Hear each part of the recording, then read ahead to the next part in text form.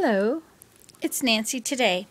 I was going to explain to you how to stretch your watercolor paper so that when you paint on paper, you see the higher the number paper, the better it is for absorbing the water and not absorbing and whatever it's supposed to be. But when you wet paper, you know how it wrinkles up, you get all these waves. Well, when you're painting with watercolor, you don't want that to happen. So this is a technique that has just been explained to me. What you do, I'll show you this one first. This is a board. I don't remember what this stuff is called, but you probably do. Now you can use any kind of board, but drywall or something. What you do first, you get a board, and you get some of this kind of tape, which is the gum tape. It's gummed on the back, and you're going to moisten this tape eventually. And then you get your piece of watercolor paper.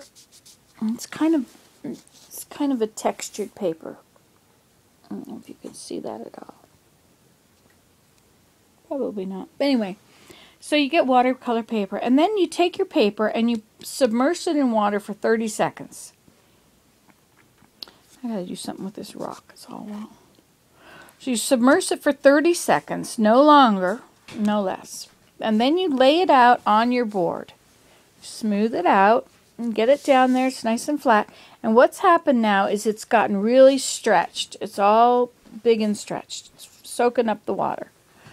Then you moisten your tape. You wet it on the other side. And then you lay it down. And as you can see on here, you can see this ridge. So it's about a centimeter over the edge of the, here's the ridge here. This is the edge of it over here. So you put this tape down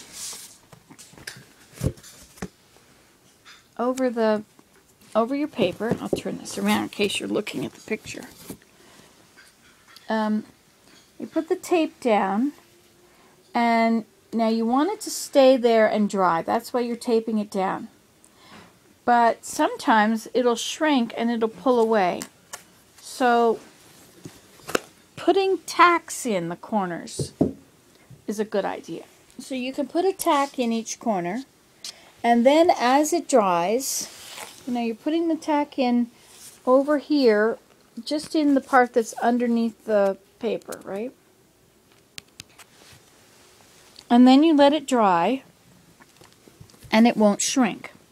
It stays stretched. That's what I mean. Now you're painting on it. You're making a big mess. It's wet.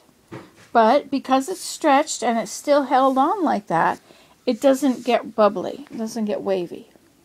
Now, if I decide, oh, I'm done, and I take it off, and then I want to correct something, like these need lots of more shadows. All these don't have shadows enough.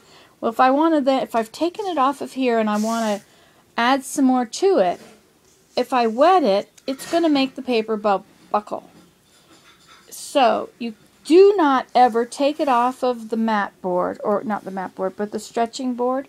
You never take it off the stretching board until after you've done everything you've done to it. And when you think that your picture is done, it's all perfect. I didn't do that picture.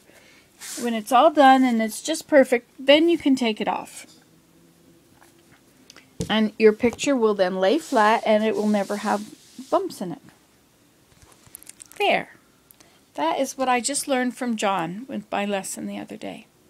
That was worth the whole lesson, was what I learned there. Okay, so you can do this at home if you want a watercolor. There you go. Okay, bye.